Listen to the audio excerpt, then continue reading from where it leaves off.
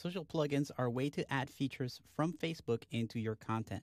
Normally, these are features you can add to websites by copying and pasting some code from Facebook.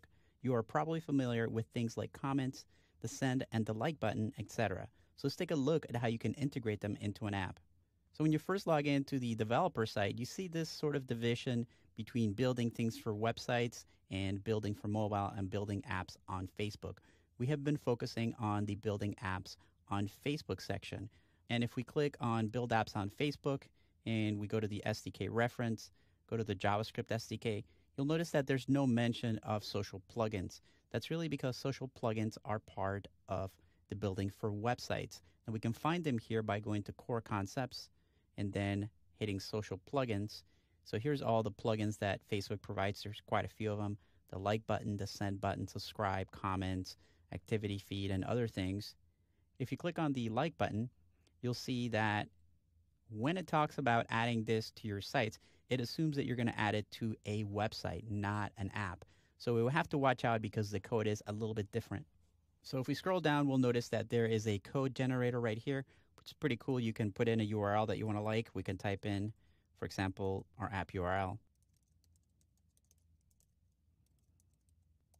And then we can customize the button by clicking on different things, changing the width, showing faces if there's anybody that's already liking this app, color scheme, etc., etc.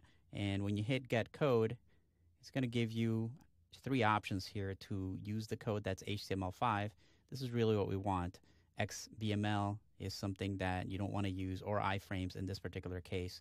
So if you look at the code that it gives you, the first thing is it wants you to use the FB root div, and we've already added that to our site, so we definitely don't need to copy that. Next, you see a script, and that script is essentially the JavaScript SDK being loaded. There's a little bit of a pop-up here, so it can populate some of these fields for your particular app. If you have more than one app, then you would see more than one right here. And this piece of script right here is obviously loading the JavaScript SDK. We already have that code on our site, so we don't need that. The only thing that we need is this right here.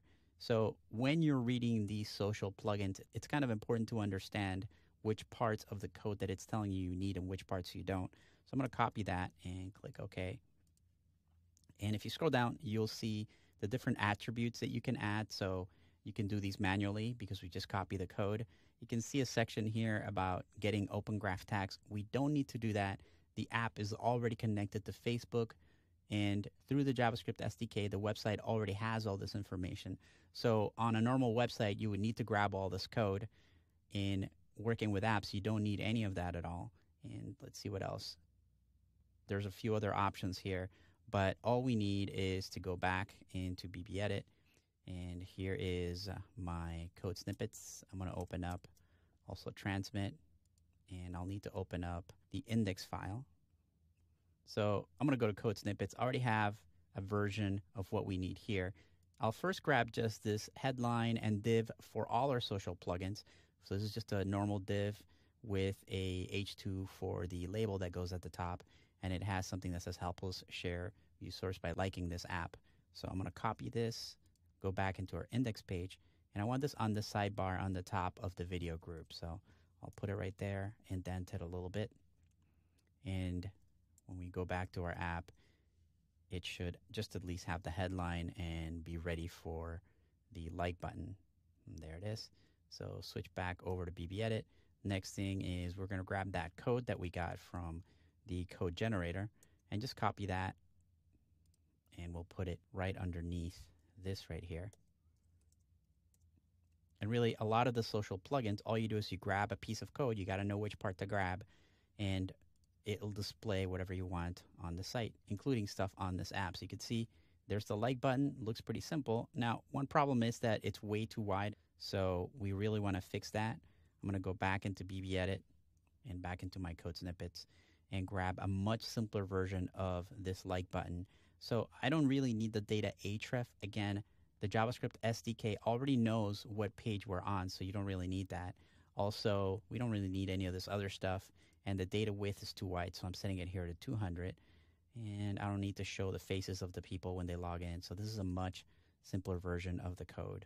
Back into my index file, paste that piece of code right there, save it, And we have just the like button, fits a little bit better.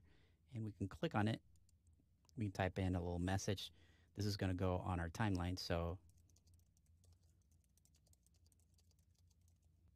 and I'll post it to Facebook. And that's it. I'm going to command click on this Facebook link right here to open up Facebook on a new tab. And there it is. There's the like that we did. And that's pretty cool.